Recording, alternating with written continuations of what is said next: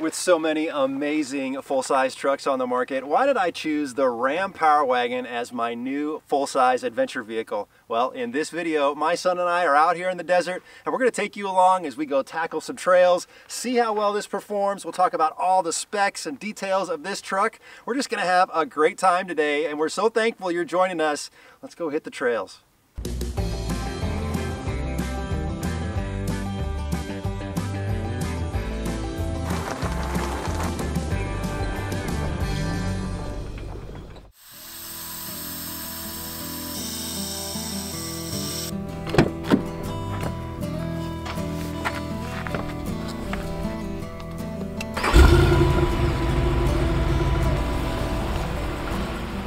The Ram Power Wagon is the heavy-duty off-roader of the truck community, and its heritage dates back to the 1940s and is well known for its big, tough, trail-dominating capabilities. This 2020 model is the 5th generation of the modern Power Wagon, and the off-road refinements and the modern interior amenities make this a highly sought-after adventure vehicle for those looking for a full-size truck, a long-range expedition rig, and a weekend trail adventure truck.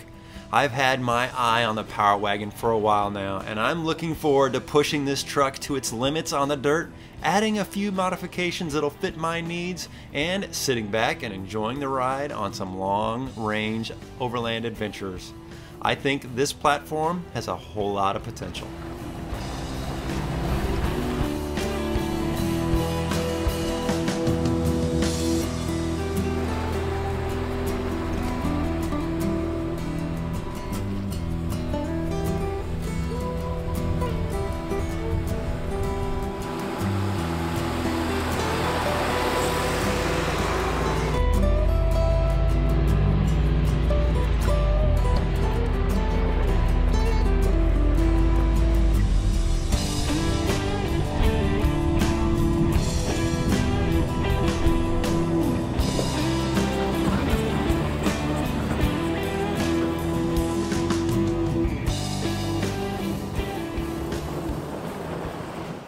I love coming out here to the desert in the winter. This is just so beautiful. The temperature is perfect, and what a great vehicle to have here out on these wide open trails. Welcome to Trail Recon. I'm Brad, and today what I want to do is just spend some time talking about the Power Wagon that I've now had for about 3 weeks, and I've put just over 2,600 miles on and off-road. And there's some things that I love about this truck. There's a couple of criticisms I have, but I just want to talk about the specifics right now, some of the details of this truck that make it such an off-road beast. Let's start by talking about the massive size of this truck. So as many of you know, I traded in my Jeep Gladiator for the Ram Power Wagon 2500, and this thing is such a big truck. Starting with just the height of it. I'm 6'2", and this truck is taller than me. It stands 80.9 inches off the dealer showroom floor, and then I threw on some 35s that have made it even a little bit taller, but we'll talk about that in a minute. But the important thing about the height is this thing will not fit in my garage. So that means any work that I'm going to be doing is going to be, well, it's going to be out on the driveway. Now, the length of this truck, and I'm comparing this to my Gladiator because that's where I'm coming from, 20 inches longer, and the wheelbase is a foot longer, and it's definitely wider. So I'm just getting used to manhandling a bigger truck off-road. But the great thing about the Power Wagon is it's kind of a Gladiator on steroids. It's got the suspension, it's got the lockers, it's got all the cool features to make it an off-road beast. Now, it's not going to have the payload capacity as a regular 2500 heavy-duty truck that's got a diesel. It doesn't have the towing capacity. So there's a little bit of compromise to have this off-road capability. Let's hop to the front. I'm going to talk about some of the specifics that come with this thing, and we'll talk about suspension, and we'll get into a little more specifics. Now this Power Wagon is equipped with some nice little luxury features that I am learning to really love. But let's start by talking just about the massive grille and hood here. It's taken a little bit of getting used to driving on and off-road, knowing where your line is, and the turning radius on this, well, let's face it, it's not that great. But the cool thing is that there is a front-facing camera. So when you are in a parking lot or you're out here in the desert and you've got some obstacles, it's nice to be able to turn that on and see what's going on in front of you. So that's something that I think for this truck is going to get a lot of use. Also up here there are some front sensors that are like rear parking sensors but for the front, and I gotta tell you, I've been using those a lot, especially when I'm pulling into like the grocery store. Knowing where the front end is those are very, very helpful. I'm glad to have those. So what separates the Ram Power Wagon from the other heavy-duty trucks is that it comes with a winch ready to go built in. Now, so it's got a bumper and a winch plate and a worn 12,000 pound Xeon S winch. That's huge, because if you buy another truck, that means you have to upgrade a bumper, you've got to get a winch plate, and then you've got to buy a winch. And those winches are not cheap. So that is super awesome that it comes with that. It's very cool. You've also got your connection up here to hook up, which is very convenient. You've got some great recovery points right in the front. But then down here, you've got this plastic wind deflector, and that's for gas mileage. That's probably going to come off here in this near future, whether I want it to or not. That plastic probably just won't make it, but it is nice that I have this steel bumper with the winch. That's one thing I don't have to worry about. I love the look of the Ram truck. It's just so aggressive. I think it's really cool. All right, let's go over and talk about the wheels and tires that I just put on this. All right, let's talk about the suspension of this Power Wagon, because that's where it really differentiates itself from everything else, because this is designed to be off-road capable. So it sits 2 inches taller than a standard 2500, and the suspension is not quite as stiff. Now that means we're going to compromise some stuff, because a heavy-duty truck is meant to tow and have a high payload capacity. Well, the Power Wagon still has way more than my Gladiator did, but it's not quite as much. But that's okay. I'm not going to be doing a whole lot of aggressive towing. I don't need to, throw 3,000 pounds in the back of the truck. I need this thing to hold some good weight and to perform well off-road. And so far, it's meeting that need. But it is a little stiff on-road, and off-road, it's a little stiff as well. Hopefully, with some new shocks, we can rectify that. Now, it does come with some Bilstein shocks, but I think there's some better options out there we'll be taking a look at. Now, the cool thing about the Power Wagon is you have solid axles front and rear, and I have lockers front and rear, which is going to give me peace of mind when I'm out wheeling by myself. If I get myself in a sticky situation, I could turn those lockers on, I could pull the winch if I need to, it's ready to go. It also does have the sway bar disconnect, which allows this thing to get really flexy if it needs to.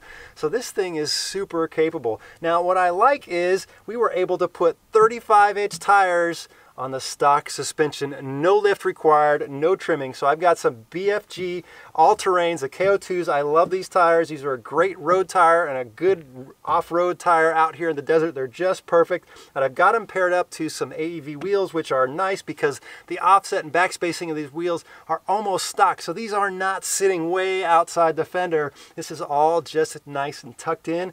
No rubbing at all on these. Now, I think we could do a 37, but we might have to make some little bit of trimming to the inner fender liner, but we're not going to do that just yet, because here's the thing with putting 35s on here. Right now, as I'm making this video, there is no programmer for the 2020 Power Wagon. Hopefully somebody will come out with one here soon. I know AEV is working on it, so I'm looking forward to that. Now, one other thing to mention about the suspension on this truck, I did mention it's 2 inches taller, and you really notice that when you are getting in and out of the truck. It's a big step to get in this thing, and I've got big long legs, so I will be adding some kind of power step, some kind of rock slider, something that I can stand on. I know my wife will definitely appreciate that, but I don't think we're going to be doing a whole lot of lift other than, maybe changing out the shocks. All right, let's take a look at the engine. Let's talk about the power and the gas mileage. So what's under the hood of the Power Wagon? We've got a 6.4 liter Hemi with 410 horsepower and 429 pound-feet of torque. And I gotta tell you, seat of the pants, the grumble of the motor when you step on the gas, it's pretty good. Now, it's not best in class. You know, there are some other vehicles out there that have diesels that have got more torque and they'll definitely go faster. But for what I'm going to be using this truck for, this is going to meet my needs. And so I'm pretty happy with it. Now, I would like a little bit better fuel economy, but it is what it is. You know, on the freeway, drove to Moab just a couple weeks ago, I got about 14 miles to the gallon, which isn't great, but it'll work. Now, putting these 35s on there is probably going to decrease my gas mileage a little bit, but because I cannot recalibrate my speedometer right now, I'm not sure what my gas mileage is, but as soon as I get that done, I will be sure to report back to you. So I'm pretty happy with this motor, especially with the 410 gears. You know, it's got great off the line, and then you put it into 4-low with that transfer case. It does really well off-road, so it's a good powertrain, and I did get the Mopar warranty, so I'm not worried about reliability. This thing's gonna be a good long-term truck for me, I think. So let's go talk about payload capacity and towing in the rear. All right, now before I open the truck bed up and talk about payload capacity and towing rating for this vehicle, there's one little criticism here that I want to mention, and that is these backup sensors down here. It's almost like they were an afterthought. You've got this nice hard steel bumper, and then you've got this plastic balance down here where they put in the backup sensors. I mean, look, if I go hit a rock, you know, this has got some big departure angle, that's going to get banged up. Something tells me that I probably need to relocate those sensors into the actual metal bumper and get rid of that plastic valance. I don't know, not very impressed with that. Otherwise, the steel bumper back here is really nice. You got all your needs for wiring up your towing. And we are going to be doing a little bit of towing, not any heavy duty towing. And let's just talk about that for a second. Towing rating on this is just over 10,000 pounds. I don't think I'm going to be towing anything heavier than that, so it should be fine for me. There is a backup camera back here. In fact, there are cameras just about everywhere on this truck. There is a full 360-degree view when you are out on the road or out on the trail. And I got to tell you, that's a really cool feature, especially when you're in tight sections of a trail, to be able to see what's to the right of you, to the left, to the front and the rear when you are in a big massive truck like this.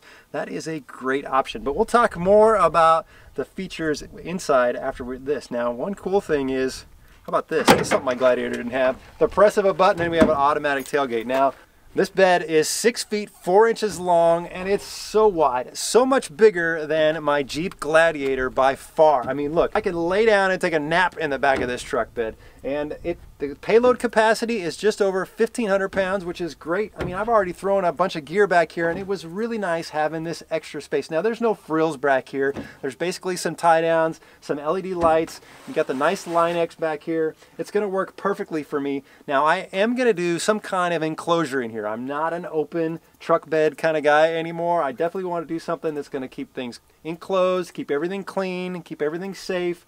This is going to be a super nice truck bed once it's all finished. We're going to do some pretty cool stuff back here. All right, let's go look at all the luxury and tech on the interior. Okay, I think my son summarized it best by saying, "Dad, this is the most luxurious car you've ever had." And I gotta say, he's right. There's so much nice luxury inside this off-road truck, this heavy-duty truck. Very surprising to me. When I got in here, I was like, wow, what a great place to spend some time on some long trips. Now, it's got some leather seats, which are very comfortable, but they are both heated and ventilated. I've never had a vehicle with ventilated seats, and let me tell you, out here in the desert, it's really nice to have. The steering wheel is also heated, and all the buttons are laid out very easily. I mean, and it's got the adaptive cruise control. It's got the lane assist, the lane assist is very interesting. I'd never used that before. It just gives you a little bit of a nudge if you start to drift. And when you're in this big vehicle, it doesn't take long before you're starting to drift if you're not paying close attention. So that's actually kind of a nice feature. The materials inside here are good. The one criticism I have is everything is, you know, got all this nice little design in here. You've got some nice stitching leather, and then you have the shift knob for the transfer case. It's just this cheap looking plastic shift knob. It really seems like they could have done something that was nicer than that to make it look better with this entire interior. Now, it does have the knob here for park and drive and neutral and reverse. That took me a little bit to get used to. I'm used to just doing a manual shift like that, so that was interesting. The dash is laid out really nice. There's lots of options for all your gauges on what you want to see there. You got in each four corner, you can put transmission temperature, oil pressure, oil temperature, whatever you want. It really gives you a lot of options. And then there is the famous 12-inch display that comes with the Ram. It is an option. And I gotta say, I love it. It's so cool. It takes a little getting used to when you have such a massive screen, but it's very responsive. I like it. I like the fact that you can split the screen and look at different things at the same time. Very cool. A lot of other nice tech in here. One of the other cool things is this is a very quiet ride compared to my Jeep, especially because there are microphones in the ceiling that are noise canceling. So when you go going down the road, it is really quiet in here. And listening to your music, well, if you're a music nut like I am, this one's equipped with the upgraded stereo system, and I gotta say, the best stereo system out of anyone I've ever heard coming off the dealership storeroom. Now, there is a ton of storage. There are cup holders, there's 2 different glove boxes. This center console could be a chair, although I wouldn't want to sit here because there's not a whole lot of room for your feet, but there is storage up underneath in here. But it's a really nice armrest, but it is also a nice place to put stuff. In the back, what I really like in the back is there is a ton of room back there. You can sit back there and be totally comfortable, but if you want to put some storage back there, it's got that fold out platform that lays completely flat and allows you to put all your gear back there. There's a lot going on inside this truck, and I gotta tell you, it's just a great place to be on a long trip. I'm really liking this truck. It's growing on me quick. So now that you're familiar with my 2020 Ram Power Wagon, my son and I are gonna go hit the trails. Why don't you join us for a little while longer? Let's go see what this truck can do.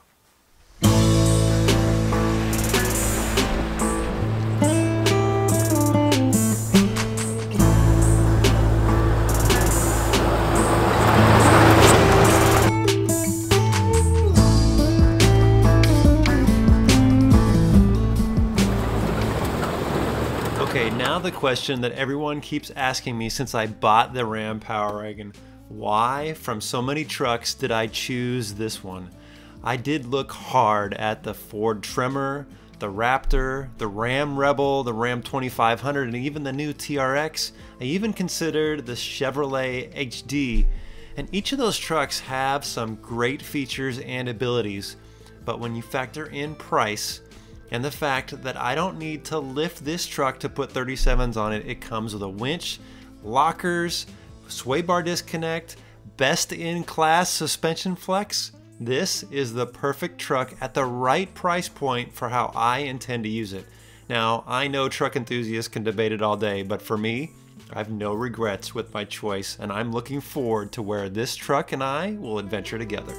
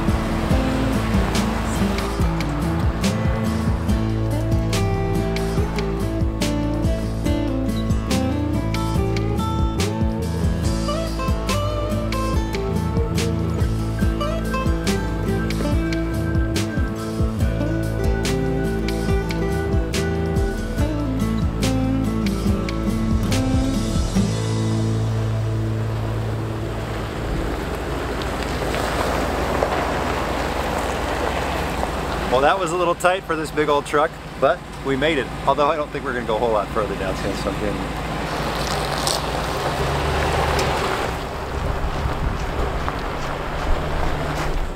So we knew coming down Sandstone Canyon that we were going to have some limitations just because we're so big, but I'm surprised we made it as far as we did. But we've kind of come to the end of the road for us. We just can't go any further. Things are going to get too tight from here on out. It's been a blast.